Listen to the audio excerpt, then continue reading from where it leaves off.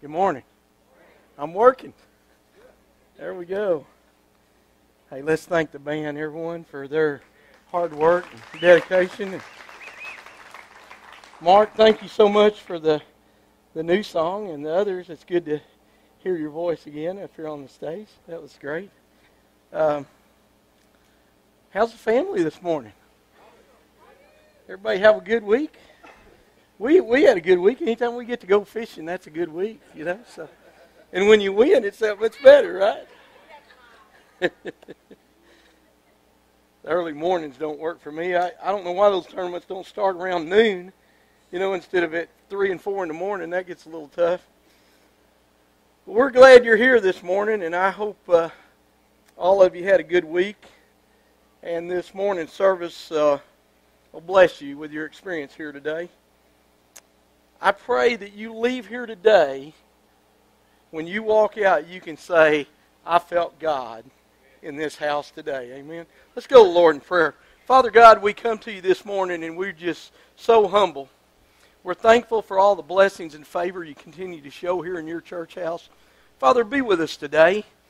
Father, we pray that you'll forgive us of our sinful ways and our shortcomings that we have while here on earth, Father, in this flesh. Father, we pray today that someone would be touched. Father, that their hearts would be open and ready to receive what it is you have for them today. Father, we thank you for the hearts of each one in this church that are serving you. Father, and we pray that your hand will be upon them all. Father, we pray that everything we do today, right here in your house, will be pleasing, glorifying, and uplifting to you. In Jesus' holy and precious name we pray. Amen. You know, this has been a pretty fantastic week for me. I've completed several jobs I had working for my business. I have accomplished a few projects at home that have been long overdue that we kind of let slide. And I've also grown smarter this week. I hope you have too. I found some things that were a learning experience for me. And one was last Sunday night. If you weren't here, I learned that the youth of this church understands the functions of the church and exactly how to hold church service here in the JBCCC Cowboy Church. They did a great job. Great job. They did such a fantastic job all the way from the music all the way through to the preaching. They did a fantastic job. Another thing that I learned is you don't have to be educated to be a fisherman.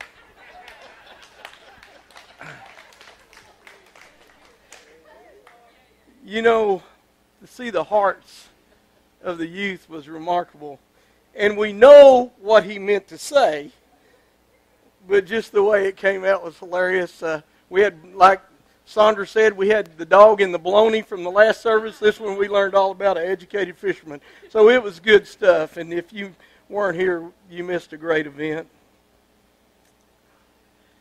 As much of you probably figured out, if you've been coming to Cowboy Church here for a very long time, or if you've gone to any Cowboy Church, but especially in this one, it's a little different than traditional church. We do things a little bit different. We're a little bit more relaxed. Sometimes we get right up on the border there where we have to be careful that we don't forget that it is a church. It is God's house. And I think part of it is because when you walk in the doors here at this JBCCC Cowboy Church, and I hope at all the churches that you walk into, you can be who you are. You can relax and be yourself. That you don't have to put on airs. You don't have to be all that to be part of a church family. That's what makes a family work, is each one of us have different traits about us. We have different little quirks about us and the whole deal. But when you can all come together for this short period of time and become one, God really appreciates that and He blesses that. So, you know, it is a little different. Cowboy Church, you know, I never forget that one of the biggest problems that people have with Cowboy Church is a cowboy wearing his hat in church. How can you do that? How can you do that in God's house? Well, in the temple, men were asked to cover their heads. Now, I had somebody get really angry at me about that because I told them maybe they were reading it wrong. They were not happy about that. I can't find in the Bible anywhere where God tells me how I got to dress to go worship Him. He says, worship me. So we need to be comfortable with that style. As long as your heart is right and you're worshiping the Lord, once again, if you're doing it for the right reasons, then God will bless it. Some people even ask this question before they come to church. When they find out I pastor a cowboy church, they say, do I need to be a cowboy? Do I have to own a horse? Do I have to have cattle? The answer, of course, is no. You don't need any of that at all. If that was the case, the cowboy churches would be or have a very low level of attendance because of the real cowboy culture that people portray that the churches are about. Now, we do like the cowboy culture, but we also say that it's a country culture because we have more probably country folk here or small town folk here than we do real solid cowboys. There are a few in each church, but I think if you're going to find more of those real ranching, working cowboys, you're going to have to get up in the north. Get a little bit further out in the west. Because we don't see that around here as much anymore. There are not very many real cowboys left in this world today. The real working cowboy. Hollywood, it's always portrayed cowboys as hard drinking, hard fighting drifters, spending their pay in saloons and bars, or having a shootout on Main Street. That's how they're portrayed. But maybe at one time in history, some of them were like that. But most of them were hardworking, honorable men. It didn't have anything to do with the limelight of what Hollywood portrays the cowboy to be. It seems like today there's not as much need for the old-time cowboy as there used to be. The day of the lone man in a line shack with just his dog and him alone. That's all he had to pass company with is a thing of history long ago. It's not as well known today or done today as it was in the past. The cowboys are men that pioneered the West. And they're very important in our history and to society of today. They made it a safe place at that time for women and children that were raised without all the comforts and protection that we have in society today. And it's unfortunate that the cowboy of yesterday are now a vanishing breed. It really is. The cowboy culture was different in its own right. It is kind of its own little thing. They had their own codes. Cowboys did. They had their own code that they went by and they lived by. One thing that they did is their word was positive. If they gave you their word, they stood by their word. And a cowboy was more than just a horseman. He cared for the land before it was politically correct to do. He was respectful to the ladies and generous to little children. He was a knight in dusty boots, not a knight in shiny armor. And today, horses have been replaced by ATVs, tractors, and pickup trucks. So that's why you no longer see as many of the real working cowboy as you have in the past. But one thing you could count on. One thing you could count on in a real cowboy, his word was his bond. When he said he was going to do something, he did it. And he took pride in what his word meant to him at that time. This is one area that I think that our society falls down in today. This is one area I feel like that Christians fall down in today over and over again. That their word no longer is their bond. Seems like today our yes means maybe. Maybe. instead of yes being yes. There's a difference in the change in culture and what it means to you. In the past several weeks, I've talked to several people about how we should trust in God. We've done it here at the church, and we've talked about how can God trust us? But I believe one of the things that we need to ask ourselves through all that, because it's been remarkable of the people that had said, hey, I want everybody to know I trust in God and God can trust in me. These stickers are seen everywhere on trucks, boats, cars. You know, we're beginning to see them on horse trailers. These little stickers that say, in God we trust. I see blue shirts everywhere I go all around Ellis County that say, in God we trust. I thought this was a phase. I thought I started a little phase here. My wife kind of set up for me that would run its course in 2 or 3 weeks and it'd be done. It hasn't. People have really promoted, sent pictures, and wanted people to know they trust in God. Amen? Now that's a positive thing, and God bless that and wants it to continue to go forward. I hope you're proud of what you're doing with that, and you're proud of showing people who your God is. Today I would ask you, can God and other people trust your word? Can God and other people trust your word? Is your handshake your bond? Is your commitment to God and others the real deal? Or is it just lip service? Because that's what people give a whole lot. They give their word, and then they wind up having to go back on their word over and over again. You know, I want to tell you someone that knows about someone keeping their word. I want to read you a little story here. Several years ago, the Peanuts comic strip had Lucy and Charlie Brown practicing football.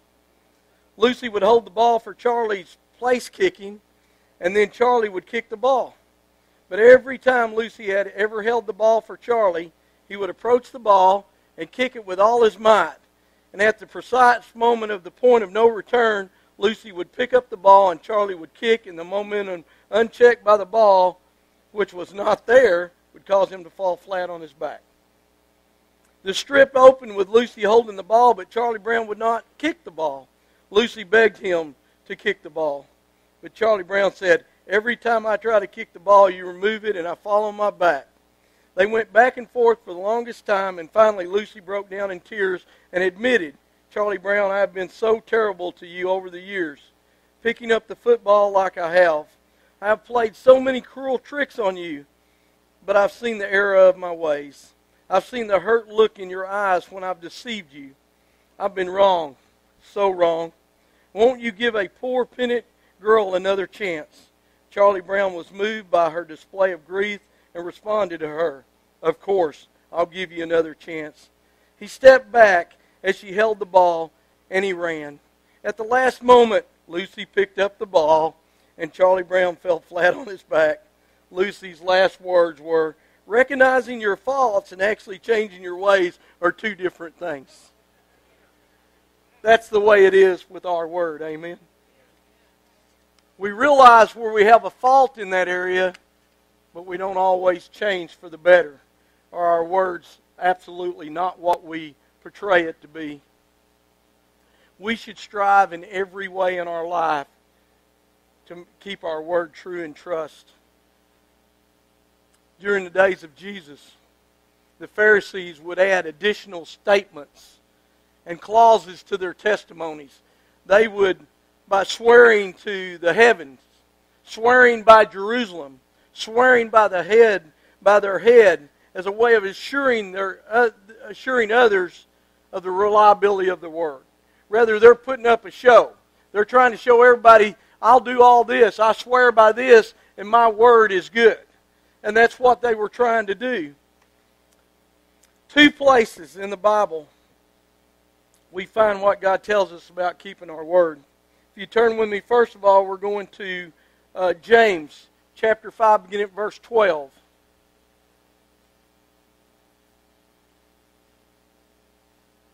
James chapter 5, beginning at verse 12.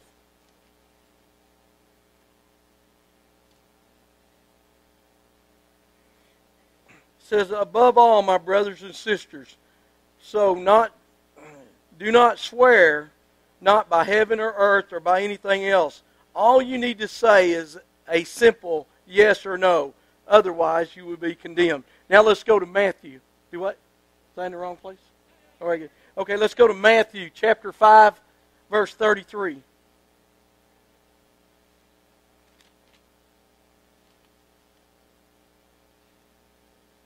Make sure I get it to the right place.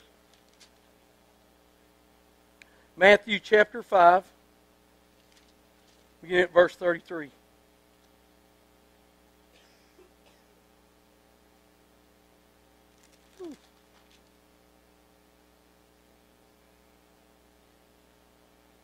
It says, again, you have heard it, that it was said to the people long ago, do not break your oath, but fulfill to the Lord the vows you have made. But I tell you, do not swear an oath at all, either by heaven, for it is God's throne, or by the earth, for it is his footstool, or by Jerusalem, for it is the city of the great king. And do not swear by your head, for you cannot make even one hair white or black. All you need to say is simply yes or no. Anything beyond this comes from the evil one. Jesus says here, if people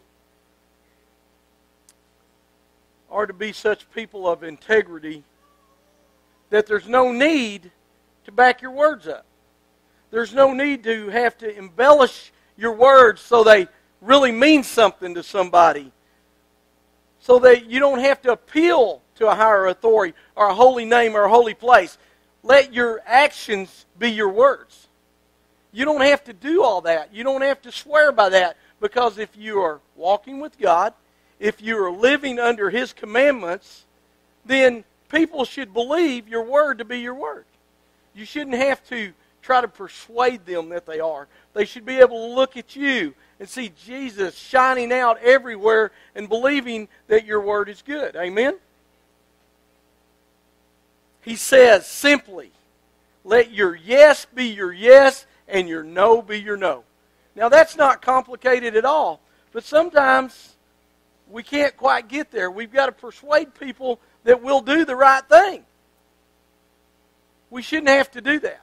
If we were truly living a Christian life and walking with the Lord, then what we say should be true. How many times have you heard you can talk the talk, but can you walk the walk? We have people who can do that. I used to say Buster Bramwell's a good example. He talks the talk, but he walks the walk. That's where you need to be. That's when you know your word is good. You back it up with who you are, not what you say. Can you today be known as men and women that can keep your word? Can people take it for granted that your word is your bond?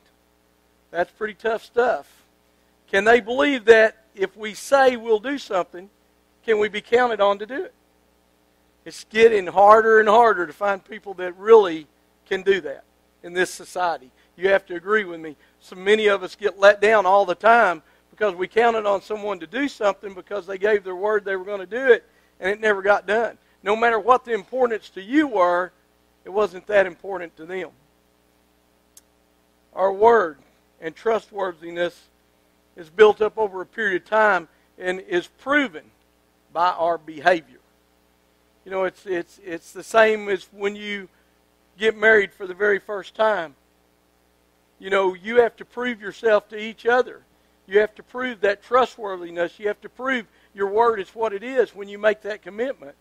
And I think it's a building of time that people get to know you and they can look at you and say, hey, that person, I know they'll keep their word. If they told you they were going to do something, they're going to do it. Our conduct, both in and out of the limelight, what's that look like? In public view, can we be the same person as we are at home?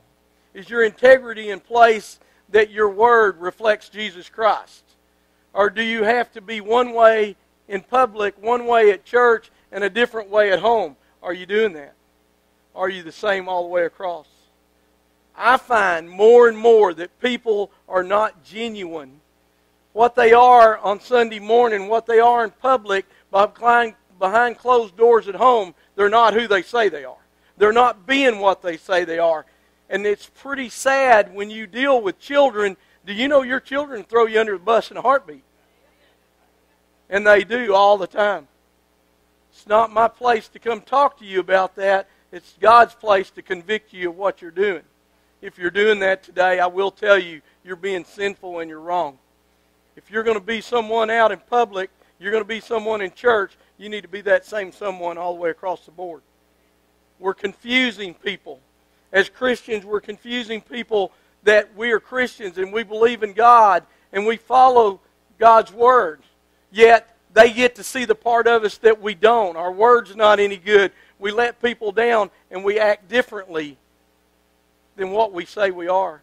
That is in society today, and it's growing worse and worse all the time. A man or woman whose word is their bond lives their lives in the presence and full view of God. Now, if you think you're hiding something, you're not. They speak and behave in the ways of the Lord. So their word and their trust is guaranteed. They don't have to say, I swear by God. They don't have to say, I swear by anything. They can say, my word is what it is because Jesus Christ is in me. It doesn't take a bunch of boasting, a bunch of praying over someone with a false prayer. That happens. People say, hey, I'm going to pray for you today, and they never do. It's just their words. I see that happen quite often. If we make a commitment to someone and we give them our word, we'll do something, we should do it. Well, even if it makes us uncomfortable at times, because God will make you uncomfortable. We live as the flesh here on earth. And we're not perfect. None of us are. And none of us will be as long as we're here on earth. We make mistakes. But as Christians, we should be quick to acknowledge that we made a mistake. And never, ever try to make excuses for the mistakes you make. Your yes is your yes and your no is your no. If you're wrong, you're wrong. That's all there is. If you're right, you're right. There's no other way around it. You can make all the excuses in the world of why you didn't do something, you didn't keep your word, but that's what they are, is their excuses. Sometimes what happens is in our desires to be of assistance to others, we can find ourselves where we can't fulfill a promise of our word that we made someone. We just can't do it because we had the desire, but possibility there was no way we were going to be able to do that in the first place. We find ourselves taking on more tasks than we can handle. We commit ourselves to doing or saying what we want to do, just unable to complete the task at hand. So you should be a little bit more in prayer about something before you give your word on it. Rather, don't just say, hey, I'll do it. Because a lot of us that are servants and we want to do things for people and we want to help people, sometimes that's what we do. We give our word and we make a commitment, and then we get down the road and we find out we really didn't have a place or a time or a capability of doing that. So now we kind of got a mess on our hands. And what do? We tend to stay away. We tend to ignore it. We tend to make excuses for it instead of being up front and saying, hey, I gave you my word. I made a mistake. I don't see any way I'm going to be able to do that. But we don't do that. We wait until that time passes, or we wait until that situation comes to us, and then we just ignore it. But the proper thing to do is say, I made a mistake. I am incapable of doing that. Because the desire was there, the heart was there to do the right thing, but the capability was not. It's good, but if you're in prayer about what you're about to do for anyone else, or you're about to give someone your word on doing something, if you're in prayer about that, then you'll understand where you need to go from there. God will kind of put a check mark on you and say, wait a minute. Plus you have that quiet time, that time to stop for a minute and reflect everything going on in your life. Our lives are so busy today that we're running 90 different directions, making commitments to everybody because we really want to help, but unable to get there. We need to face the facts that our heart's right, but we don't have the capability. It makes your life easier, and it makes the person you gave your word to's life easier. And they look at you more like a Christian than not a Christian. Be who you say you are. If we give our word to someone and find out we misjudge, go to that someone and ask for forgiveness. Don't give them excuses. Explain you made a mistake and you misjudged. Accept responsibility.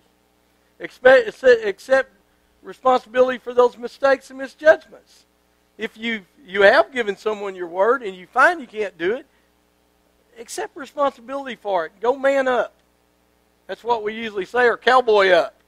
Be truthful and say, hey, I did something or made a commitment to something that there's no way I can do it. I would like to. I really want to, but I jumped before I thought this through. And strive to keep your word. Strive to keep your word as most you can. I would say do it all the time, but you find yourselves in situations that can change. And since we're there, let's just have a little review of what we're talking about in our lives to make that point. Are you keeping your word with God? You're the only ones going to know that. Are you keeping your word with God? Are you keeping your vows and commitments that you made to God? When you accepted Christ as your Lord and Savior, you gave your word that He would be the owner of your life, your time, your resources, and all that you have. Did you realize that? When you gave your life to God, you made those commitments. How's your word and commitment? How's it going with all that? How's that working out for you? Are you able to stay true to your word with God? How's your prayer life? God wants to hear from you, and we know you need to be in prayer to Him each day, but are you spending time each day in heart-to-heart conversations with God? Can He count on your word? Number 2, are you keeping your word to your spouse? Remember your vows? To have and to hold from this day forward, for better, for worse, for richer, for poorer, in sickness and in health, to love and to cherish till death do us part. Are you keeping your vows? Are you keeping your word to your spouse?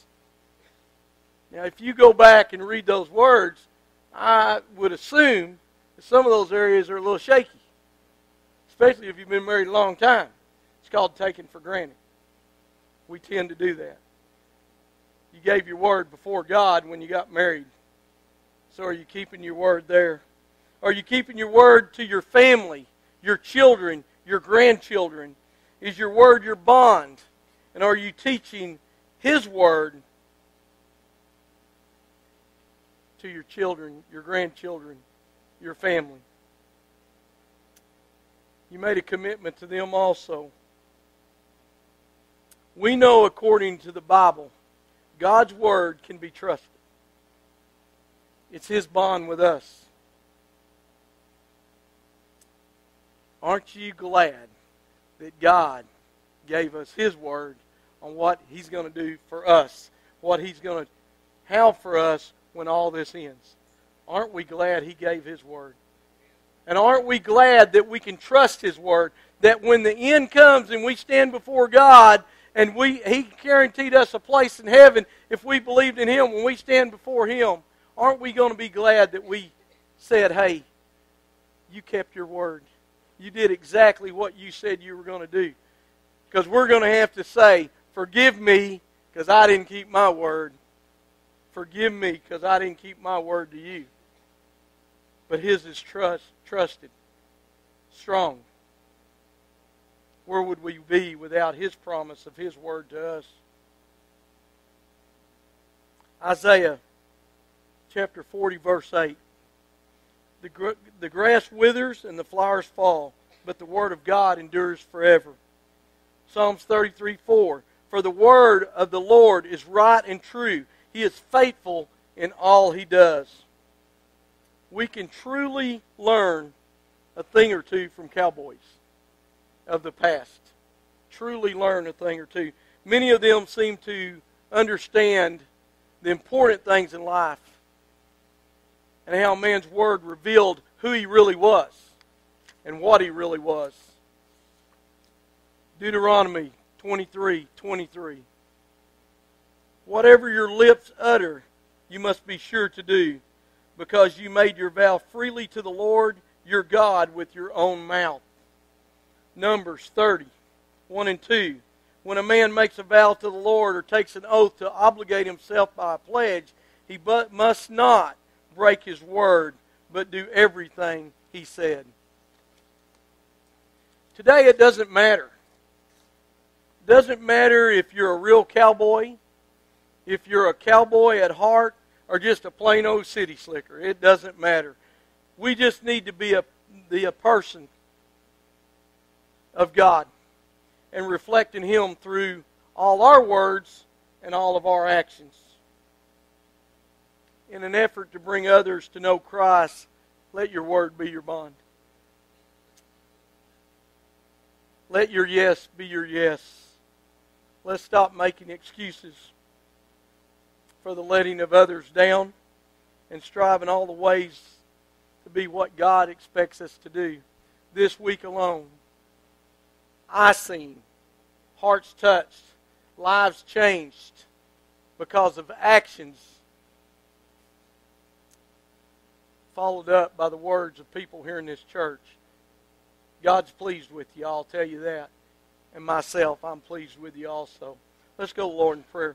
Father God, we come to you today once again, humbly, thanking you for all that you do for us right here in your church house.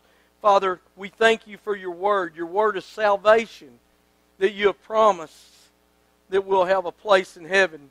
Father, if we just truly believe in you and commit our lives to you. Father, we thank you that you loved us enough to send your Son to die on the cross for our sins. And Father, we look forward to that time when we stand before you. And your word will be revealed then also. That we trusted in you. Father, today I know there's people here struggling. They're struggling with others that have let them down. They're struggling with life that has just kicked them to the curb. And Father, they may not know you. They may think they're at the end of their rope and there's no hope. But Father, today, I pray that you'd reach down and touch them. Today, if you're struggling with something in your life, if you're not sure that you have any promises, if you're not sure that anyone's word can be kept, then take it to the man that guarantees his word. If you're struggling with something today and you do not know Jesus Christ, would you pray with me this morning? Pray out loud. Pray silently. Pray however you choose. But pray this simple prayer and say, Father God, come into my heart. I believe in your word. And I accept you, Father God, as my true one and only Savior and Master of everything I have. Father God, I believe you sent your one and only Son to die on the cross to cover my sins and shortcomings I have in my life.